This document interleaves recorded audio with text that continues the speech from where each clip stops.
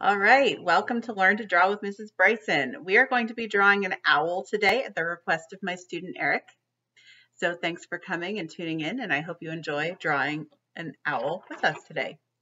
All right, so to get started today with the owl's head, we are going to draw a shape that kind of looks like an upside down jelly bean. So it's kind of like an oval, but it's got a little piece out of the bottom. Okay, and then next for his body underneath, we're going to draw a curved line.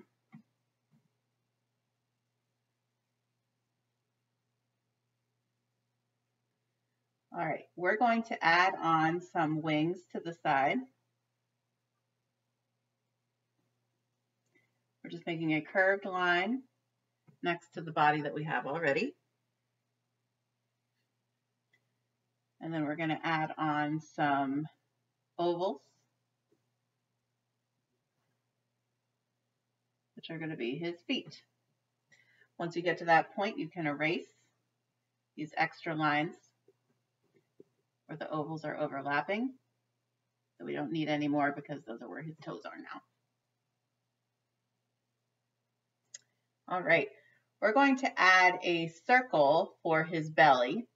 We're going to start here on the side where his toes are, draw a circle around, and then you can draw a little line to finish the circle in between where his toes are. And then we're going to add some details on his face. On his head, we're going to start here and we're going to draw a curved line over and then down. And on the other side, we're going to draw a curved line over and then down.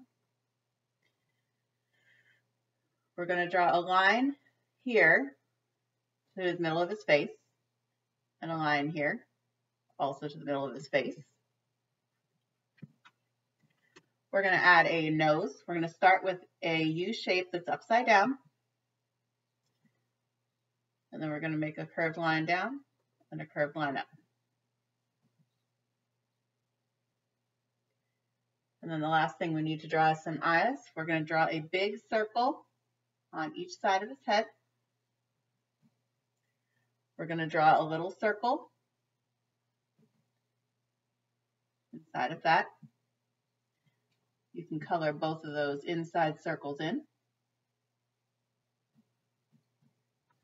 And then you can erase just a little bit on either side to be the parts of his eyes where the light hits them. And that's about all I got for today. Don't forget to check the link in the title and the comments of the post where you can find some owl-related activities to go along with our art video that we did today. Have a great day and hope to see you again tomorrow.